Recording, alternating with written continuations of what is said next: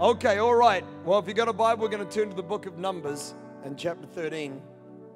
Numbers chapter 13. While you're turning there, let me just tell you this, that in every person's life, there are two crossings that they have to make. Okay, there are two. And the first crossing that every person has to make, and eternity rests on this, is that we must come out of what is signified in the Bible by the nation of Israel leaving Egypt. But Egypt is a picture of the world.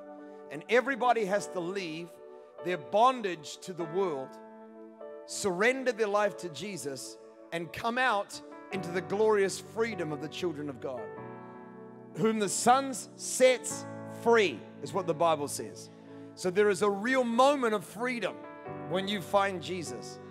And we have to experience that. We have to cross what is figuratively described by Israel as the Red Sea. That's a picture of baptism. And we have to come out of the world and we have to come under the lordship of Jesus. Then we are truly God's children and we are free. We're free. That's amazing. If you're free, why don't you take about 3 seconds and praise God that He set you free. God set you free. I'm free not because I'm intelligent, good looking, or because I've done a lot of good deeds. Hopefully I am all three. Shut up. But I am free because of the sacrifice of Jesus. The second crossing I have to make, though, is signified in the Bible by the Israelites leaving the wilderness, crossing the Jordan River. The Red Sea, the first one, the Jordan River, the second one, to leave an arid wilderness and to step into the promises of God. There are many people who do the first but don't do the second. They live in the freedom of God, but they don't live in the promises of God. I'm going to help you to understand why in this series. And God wants us to be people that step into everything that He has for us. Can you say amen to that? The first crossing is empowered beginning to end by God Himself. Jesus. The blood of the Lamb was over the doors of the Israelite people. And now, because of the sacrifice and the blood of Jesus shed for us, we can be forgiven. All I need to do is acknowledge His sacrifice, repent of my sin, surrender to Him, and He does everything else from God. Our salvation is by grace through faith from beginning to end. If you're grateful for that, come on, praise God right now. The second crossing, though, is empowered by God, but it's enabled by faith and obedience. And this is the difference. Why some cross and others don't is because the second crossing, the priests of Israel stepped into the flood waters of the Jordan. God could have sent them over the Jordan River anytime. And most of the year, I've been to the River Jordan, and most of the year, it's just a little bit of a trickle.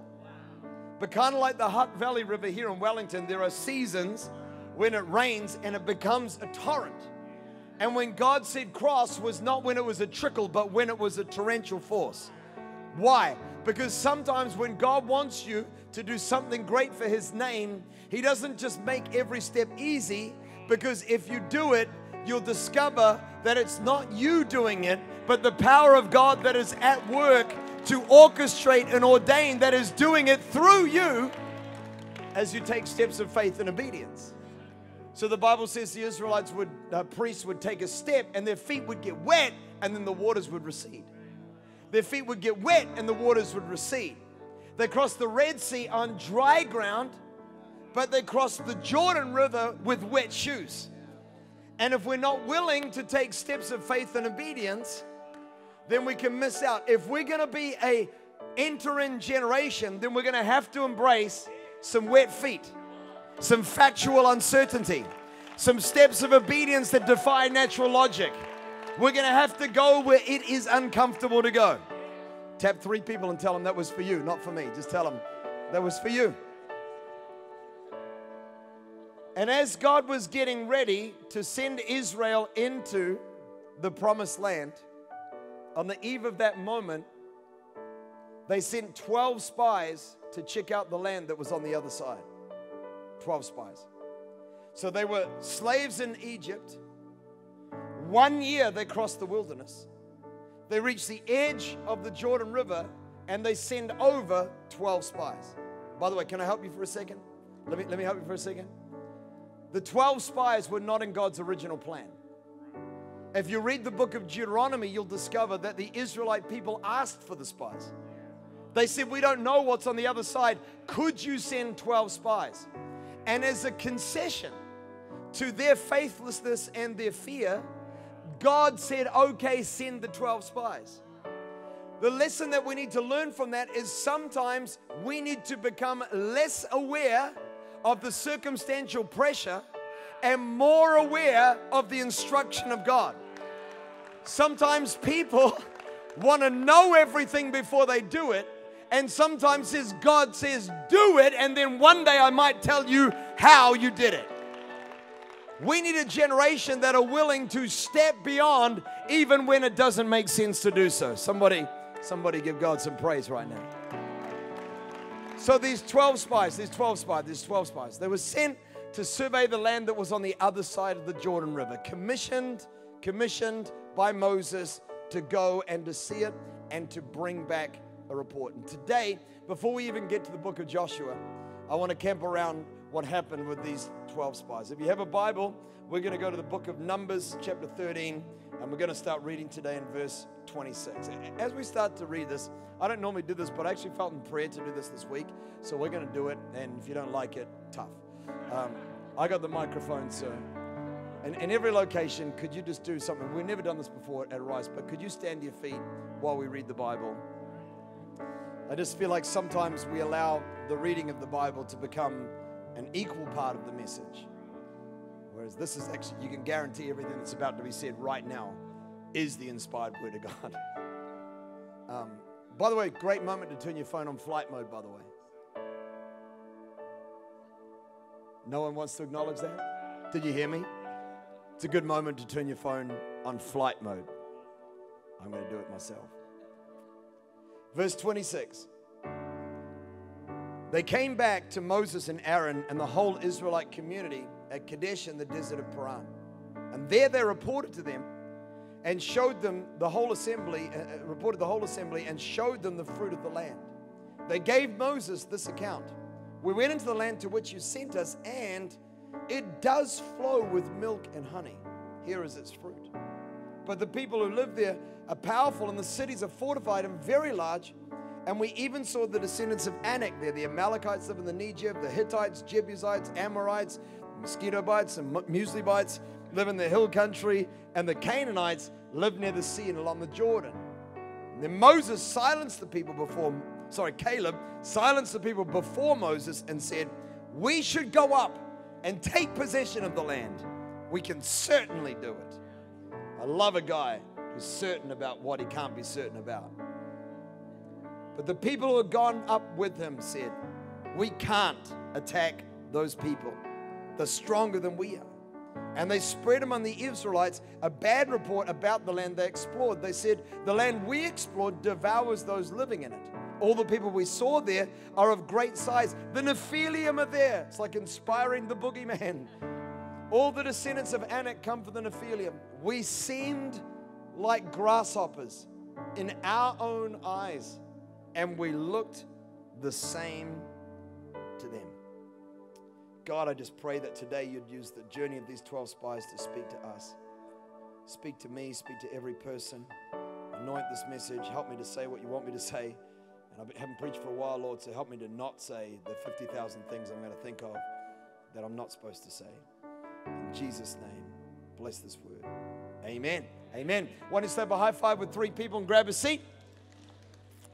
Thank you, Sean. The Israelites were God's chosen people. They still are. They were God's chosen people. They began with one man by the name of Abraham, whose journey jumps into the scripture in Genesis chapter 12. We've only had 11 chapters of the Bible, and suddenly it's all about the story of the nation that came from Abraham. They were God's chosen people when they were a family tribe of 120 people who went down into Egypt. They were God's chosen people while they were in Egypt. They were God's chosen people when they came up out of Egypt with 800,000 fighting men in their number. All the way through, they were God's chosen people. But For 400 years, God's chosen people lived as slaves in the nation of Egypt. I need you to understand that they were God's chosen people, yet God's chosen people were beaten and oppressed by Egyptian slave masters. They were God's chosen people, yet the life that they lived was not easy. It was exceptionally difficult. They were God's chosen people, but they lived for 400 years with pain and with hardship. I think sometimes we need to remember that, because there are moments in our Christian journey where it feels like, to me, people begin to think God doesn't love them the moment difficulty happens in their life. Friends, I need you to understand that God loves you, but that doesn't mean that this world does. It doesn't mean we live in a world where everything is going to be tiptoeing through the tulips all of the time. We live in a world where things don't always happen the way that we want. And Israel were God's chosen people, and they would come to the Sabbath, and they would worship, and they would read the scriptures, and they would sing the songs. I'm gonna see your victory. I'm gonna see your victory. If my voice doesn't sound good in all those campuses everywhere, it's because the sound engineer is doing something to my voice. It's got nothing to do with my singing ability. I just wanted you to know that. Actually, when I sing in the shower, I sound amazing. I'm gonna see your victory. You want more of that? Yeah.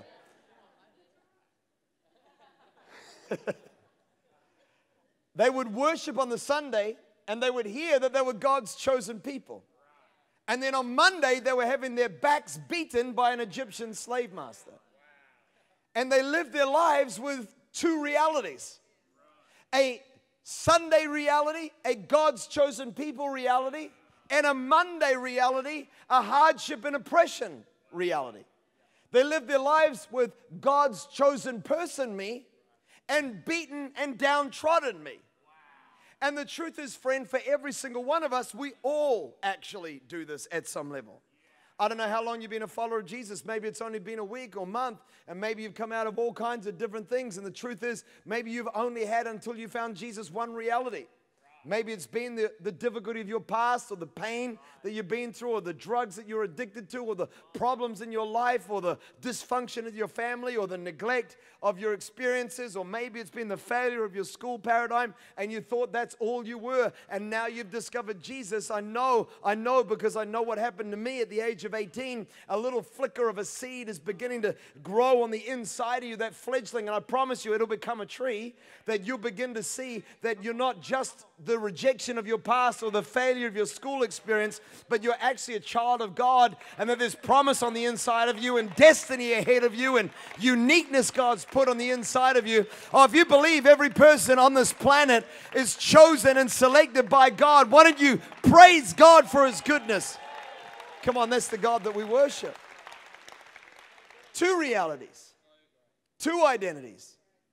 They had church them and Monday them. And we all do that. I mean, we all know how to do the good church me, right? Walk into church on Sunday, walk into that foyer. There's that family that you don't really like that much because everything seems too easy for them. And their kids are all actually well-dressed and smiling. And, it just seems like they haven't broken a sweat to get to church.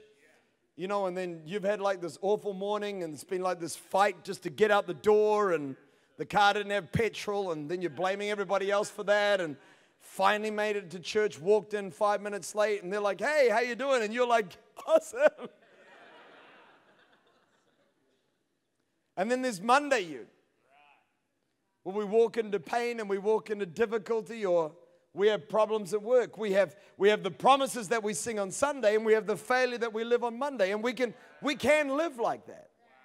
For a while, for a season, we can live like that. In fact, most people live with two realities, two identities. But the truth is, in our lives, you're going to believe one and you're going to fake the other.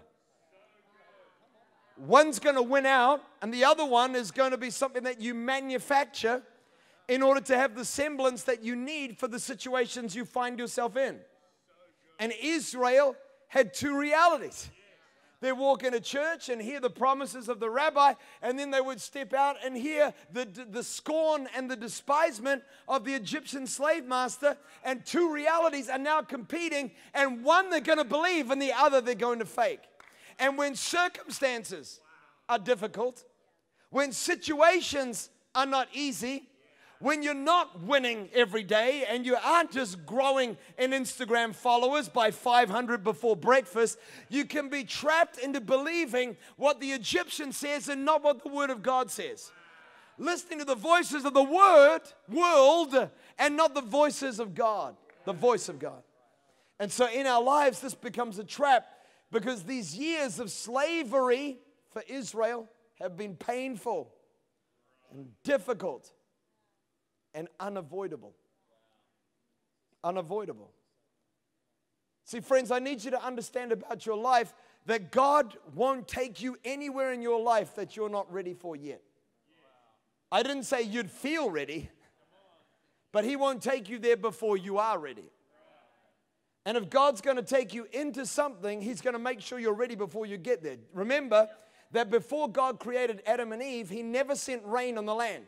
The book of Genesis tells us that until they were there to cultivate what was going to grow when the rain began to fall, that He did not send rain because there was no one there to cultivate it. In other words, before you're ready for it, God won't give it to you. And God wasn't going to send a family tribe of 120 people to conquer the entire promised land that was full of the muesli bites and mosquito bites and Hittites and Amazites and Amaroniansites, I don't know, Amazonites. There's people who shop a lot on Amazon. He wasn't going to send them over to conquer a land when there were only 120 people. He waited until they had an army of 800,000. But how do you do that? How do you keep them as a people that are separated and unique while you're allowing them to expand and grow? And the truth is, what seemed like the most horrible of circumstances was actually a plan to get them to where they needed to go. The Egyptians despised the Israelites, so they refused to intermarry with them. So their national identity was preserved. But they valued them because of the work they were doing, so they never killed them or destroyed them.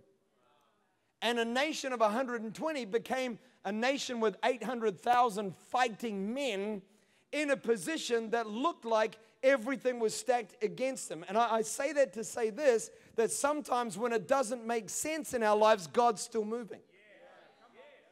And if what you're going through in your life is looking horrible, then know this, God isn't finished yet.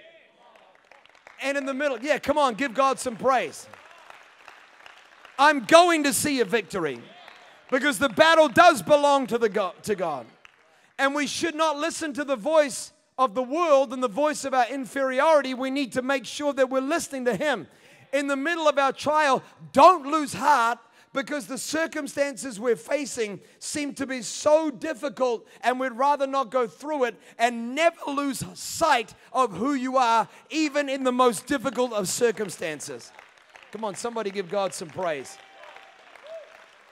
Your season of slavery might be God's season of preparation. They came up out of Egypt, they crossed the Red Sea, and then they were in the wilderness. They came out, they were finally free. They came out, they were still the same people. They were finally free, but they were still the same people. And the thing about us is that we can come to know Jesus, but you don't park your identity at the door. Two realities. God's chosen one and the rejected one. Two identities. You will believe one and you will fake the other. They were called to cross the Jordan River and to step into the promised land. And friends, if you've ever doubted the suddenly power of God, consider the fact that a nation had been slaves for 400 years, and after only 1 year, they went from being a slave, having the Egyptians sealed back from them by the Red Sea, and 1 year later, they're standing on the edge of the Jordan River and about to inherit the most choice piece of real estate in the known world at the time. I'm here to tell you that in 1 year in your life, God does have the power to suddenly move in a way that is supernatural. Suddenly to bring a healing, suddenly to bring a breakthrough, suddenly to open up a door, suddenly to reverse the pile of debt, suddenly to roll off the contempt that's been over you, suddenly to bring you into your destiny, suddenly to bring you the person of your dreams. If you believe in the suddenlies of God, I need you in every location to lift your voice and give God some praise. He's the suddenly God. Suddenly. In fact, that's a promise for somebody here. As they reached the edge of that Jordan, though, the challenge was that they were more familiar with their adversity than they were with their destiny. They felt more comfortable as a slave than they did as a king.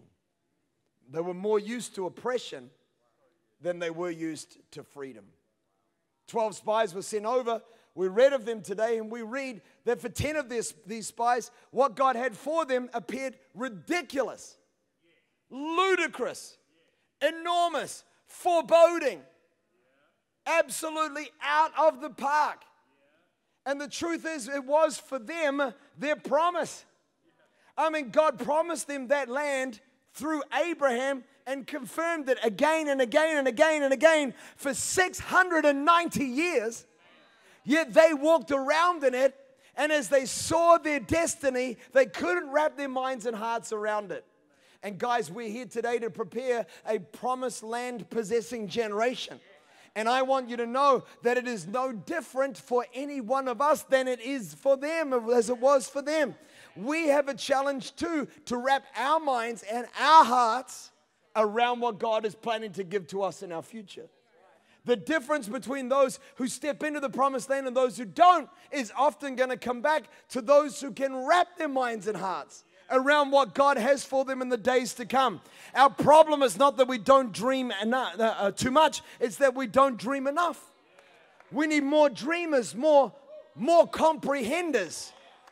The Apostle Paul literally said in Philippians 3, could you just chuck the verse up on the screen? The verse that Apostle Paul said, he said in the preceding statement, he said, this one thing I do. And then Philippians 3:12, he said, I press on to take hold of that for which Christ Jesus took hold of me. He said, my number one goal in my life is to make sure that I get my mind and my heart around what God has for me. That's what he's saying here. This word take hold in the original Greek, I'm a Greek geek. In the original Greek, it means to comprehend, to understand. And he said, this is what I'm doing in my life, guys. My number one goal is I want to understand it. I want to know it. Before it's ever real in my life, I want to see it. I want to comprehend it. He said, and not just my dream. He said, I want to comprehend. I want to understand. I want to know what God has already seen and understood. Oh, I don't know if you get it, but the Bible tells us in Psalm 139 that before you were ever a twinkle in your Father's eye, that every day of your life was ordained by God and written in a book. God isn't surprised when you walk into your destiny. God isn't blown away when suddenly doors open for you. God already wrote that page, destined your life, put favor over you. God's got something good ahead. If you believe it, could you praise that God right now? And Paul is tapping into this, into a New Testament context, and he's saying, God has already understood me, and he said, I want to understand what he understands about me. Wow. He's saying, I want to know what God knows about me. I want to grab what God's already grabbed inside of me. I want to know that promise and have it live on the inside of my life. And the problem is so often we don't take hold of that for which Christ Jesus took hold. Somewhere in the flicker of your life, in the ether out there, comes this promise in a moment of worship where you truly believe you're alive for a reason. And for most people, they let the ether come and the ether go.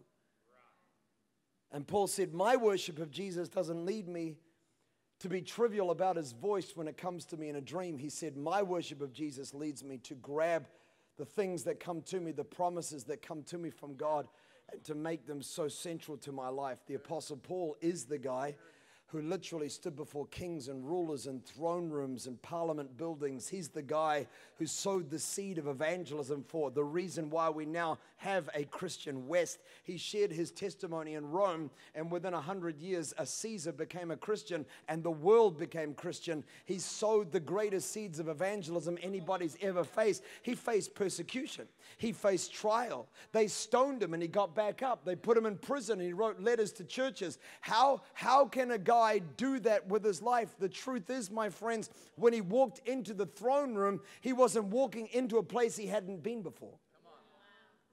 He was walking into the dream God already had. And what we need is a generation who can take hold of that dream. Paul gave us the how, by the way, in 1 Corinthians 13, verse 12. He said, now I see but a poor reflection as in a mirror. And this is the problem with our generation.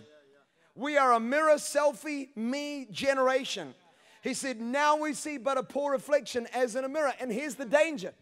Because you're going to live your life and you're going to interact with people and you're going to see what they want you to see about them. And then you're going to go home and you're going to look in the mirror. And what you see about you is everything you don't want them to see about you. He said, now we see but a poor reflection as in a mirror, but then we shall see face to face. So we've got a clue. If I'm looking to discover who I am and what God has for me, I'm not going to find it when I'm on a navel-gazing search for me. And I'm not going to find it when I'm on a search to look at myself in the mirror and get the right angle for my selfie. We're not going to do that. We're going to find who God has called us to be when we find it in the face of Jesus. We don't need a reflection. We need an image of Christ. See, friends, the Bible says, Paul said in the second stanza of the scripture, he said, now I know in part. I know a little bit of my destiny, and I know a little bit of my failure, and I know a little bit of my talent, and I know a little bit of my potential. He said, but then we shall know fully. I'll know everything about me because I am fully known. Can you link these two scriptures together? I want to comprehend what God comprehends about me because God fully knows me and fully understands me. And he said the way that I'm going to get an understanding of who, I don't even know if I can preach this right. I just don't even know if I can land it right. Can you try and just stay with it? Because he's saying, if I could just get into the face of God, God knows everything about me. And if I could then get into his face and discover what he has for me and make it mine and get it deep on the inside of me, then I can walk in the fullness of his will, because I'm not going to freak out when my destiny starts to unravel. I'm going to walk into the will of God. I need 100 people to praise God if you believe that's true. He said, I've got to get it deep on the inside of me. Okay, so let's go back to these spies. The Bible tells us these 10 spies are sent to survey the land that is on the other side of the Jordan. This is their mandate. Check out the fruit. Check out the fields. Check out the soil. Check out the cities. Moses is thinking, I want to know what ranch is going to be mine, you know. I want to know what lifestyle block I'm going to live on. Check it out. And by the way, while you're there, check out the people who live there. But this is what the Bible says when the 10 came back. I want to read it to you. Just you can stay seated, but here we go. It says in verse 27, they came back and they said to Moses, we went into the land and it flows with milk and honey. Here's its fruit. But the people, this is what they were told to check out the soil, the land, the crops, bring back the fruit, check out the houses. And by the way, while you're there, make note of the people. Listen to what they said. They said, we got the fruit. It's awesome. The land flows with milk and honey, but the people are powerful. We saw the descendants of Anak there, people. The Amalekites are there, people. Hittites, people. Jebusites, people. Amorites, people. Canaanites, people. Verse 31, we can't attack those people. They're stronger than we are. They said, all the people we saw there are of great size. We saw the Nephilim there. The people.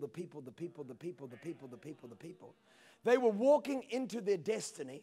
They were literally walking into what God had promised for them.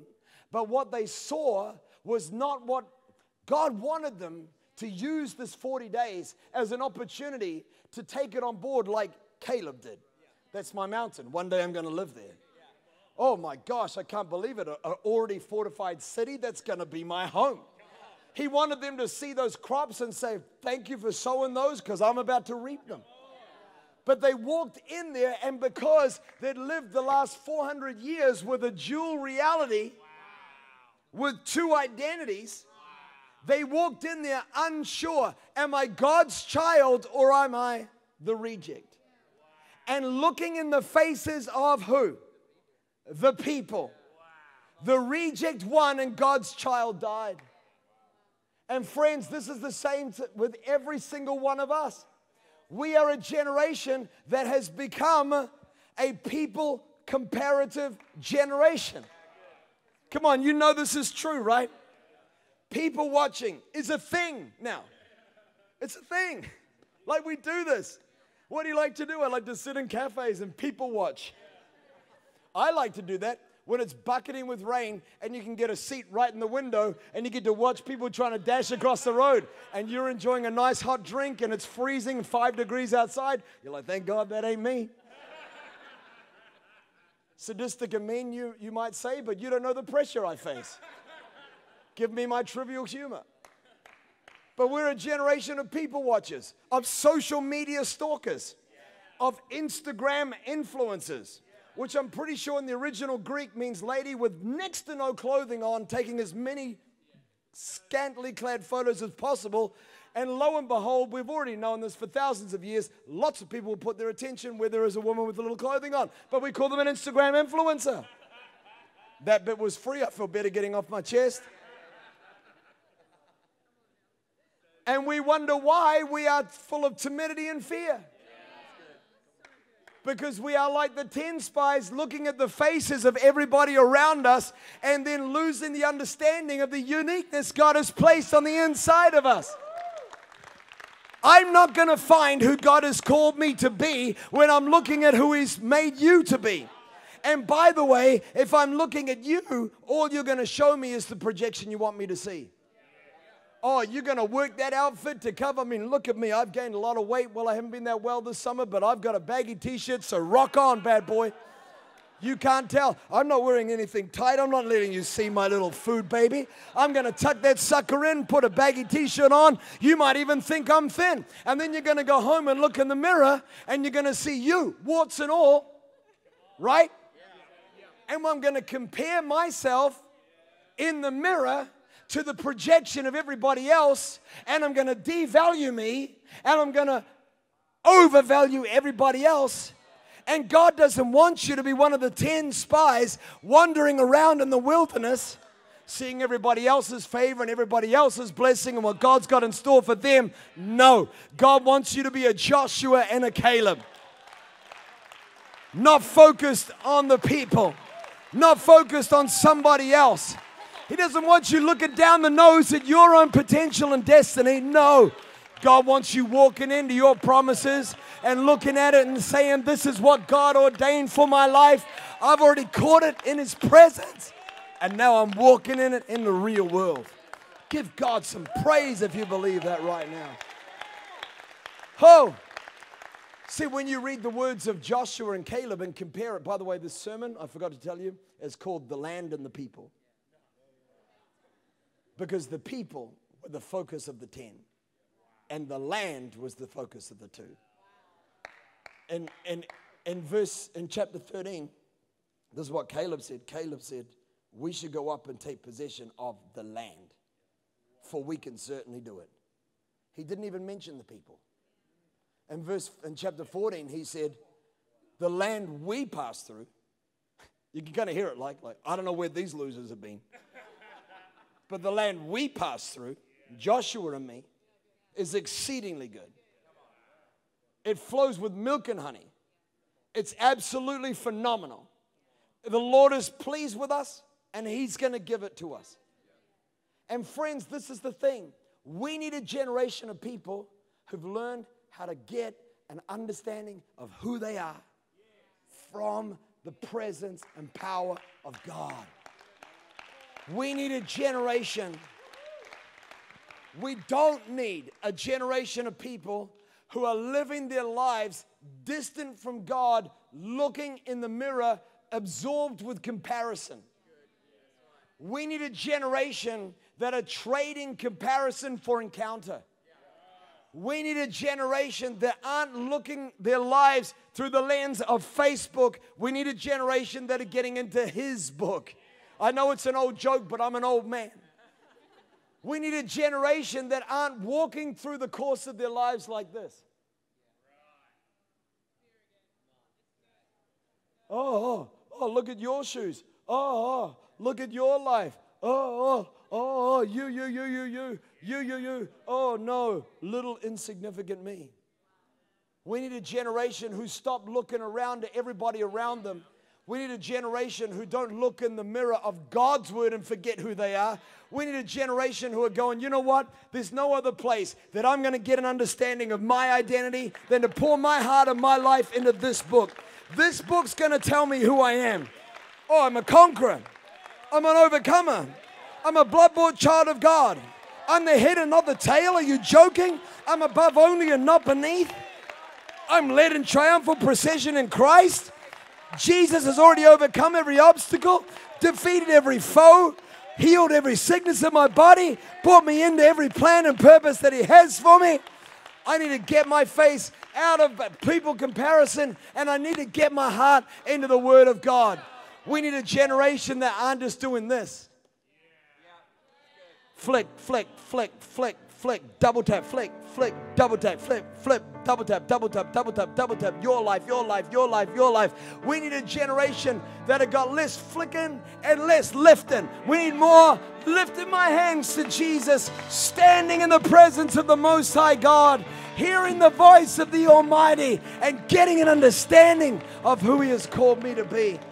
We need a generation that can find the throne room of the Most High so He can show us who He's called us to be.